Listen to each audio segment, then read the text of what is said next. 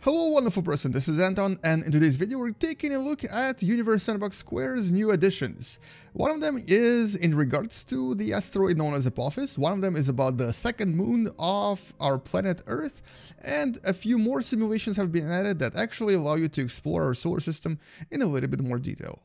Anyway, let's take a look at those and welcome to What the Math.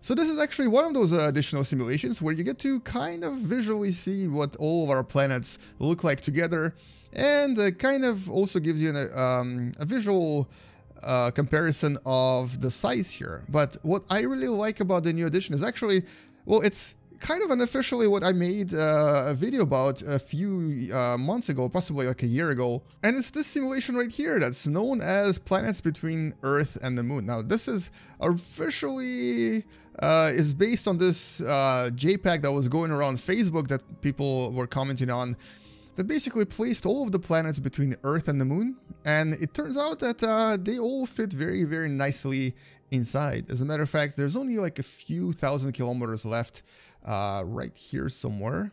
Yeah, right there. If you were to place all of them together, so you can see that if you basically place Mercury, Venus, Mars, Jupiter, Saturn, Uranus, and Neptune all together between Earth and the Moon, they would kind of fit almost perfectly together. Now, the interesting thing about this particular simulation, and this is something I should have done in my own simulation back in the days too, is that there's actually no gravity here.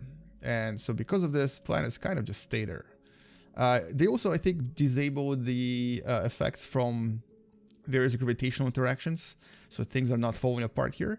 But I believe we can see what happens if you re-enable all of this by basically doing the following. We're just going to re-enable the gravity. Ready, steady, and go. So yeah, let's see what happens. I wonder if everything just kind of collides with Jupiter. Yep, there is Mars. Instant collision with Jupiter, and I think everything else will probably as well. So that was pretty cool. I think I kind of like how they added so many new simulations, and they're constantly working on this game like non-stop. And you know, it's been like a few years since I started using Universe Sandbox, and they haven't really stopped working on it. And even though it's still technically early access, this is probably the only early access game I know of that I could totally trust the developers to completely and totally finish one day. And they've been constantly working on it. So that one is cool, but let's talk about the other two simulations. One of them is the very recent reanalysis of Apophis. This is an asteroid that was in the news back in 2004, and we thought it's going to collide with Earth at some point. Well, it turns out in 2029, it's going to pass relatively close. I'm going to show you how close. As a matter of fact, it might even hit a few satellites. Well, chance of it is very slim, but if we have more satellites in orbit, it might actually hit a few of them. It's going to pass at a distance of about 18,000 kilometers. This is one of the closest approaches to Earth that we'll experience anytime soon. So this is how far it's going to be. And because it's 162 meters in size, it's actually kind of dangerous.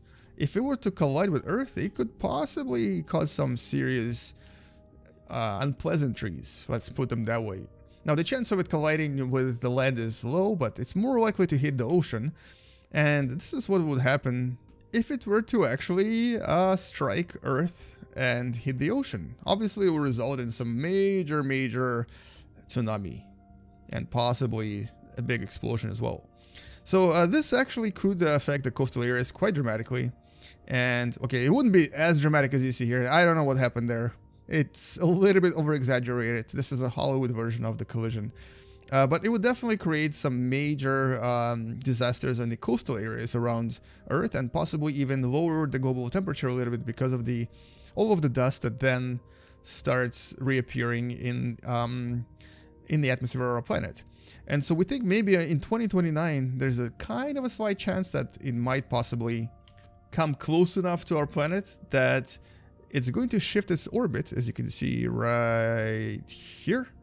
And in 2036, when it comes back, there's a slight chance that it might collide with Earth. Very slight. Very slight. So don't go panicking yet, but it's there. The chance is there. And then the other simulation they added is actually another video that I made previously. It's about the second quasi-satellite of Earth known as 2016 HO3. Now, it was discovered in 2016, and it kind of actually orbits around Earth, but not specifically in a stable orbit where you would call it an actual satellite. But you can kind of see, if you were to go to Earth right here, if I were to accelerate time, it sort of hovers in the same region. Now, it's possibly going to actually disappear in the next few thousand years. So it is not a permanent satellite of Earth, but it's definitely something that you could unofficially call a temporary second moon. And it's a rock. It's about 41 meters in size. And what's interesting about it is that for the longest time, we actually thought this was possibly maybe a remainder of the Apollo missions that sent the astronauts to the moon. And we thought that maybe this is one of the boosters, or one of the stages, that is, not the boosters. And it turns out it's not. It turns out it's actually a rock. And you can see it's making this beautiful 8 shape in our skies as it's following the Earth around. But what's really cool about this particular simulation, and this is actually the reason we're going to explore this again and again, is that this is a geocentric simulation. This is what people thought was happening in the world back in the days when we didn't think that Earth was orbiting the sun. We actually thought that everything was orbiting Earth. And look at the patterns here. This is what we thought is happening in the skies. Everything here is basically orbiting around the planet Earth. I love this. This is so beautiful. This is a perfect representation of what it might look like if something is geocentric. Alright, well that's pretty cool. That's pretty awesome. And the last simulation is actually also very cool. It uses your clock on your computer, and you can kind of see what time I'm making this video right now, to show you the exact time and the exact place of everything in our solar system. And that's really, really useful for even like NASA scientists, because, you know, sometimes they just want to check things quickly to see where Ceres is, for example, or, you know, where Voyager Probe 2 is. And I don't really know if it's in this simulation or not, but it can be. Although all of the moons and all of the dwarf planets are here. So you can actually go and find where Europa is, for example, right now, right this instant, right this second. And there it is. It's right here. So that's pretty cool. So I really, really love these new additions. They definitely create or add a lot more layers to the already complex Universe Sandbox². And this is definitely one of those games that I will always recommend to everyone. If you do want to check it out, the link for where to get this is in the description below. And, you know, since this is an early access made by a few people, it definitely helps them if you purchase their game. Anyway, so that's all I wanted to talk about in this video. Kind of wanted to show you what has been added to the new version and why you should probably consider supporting this game as well. Anyway, let's finish this video by causing a major destruction of our solar system by basically exploding one of the planets. Well, let's just go with Jupiter. Thank you so much for watching. Come back tomorrow to learn something else. I'll see you guys tomorrow. Space out. And as always, bye-bye.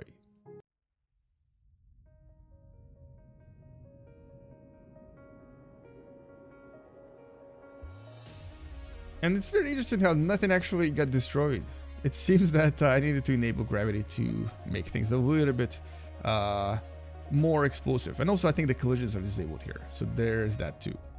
But look at that. We actually have a leftover ring here. That's awesome.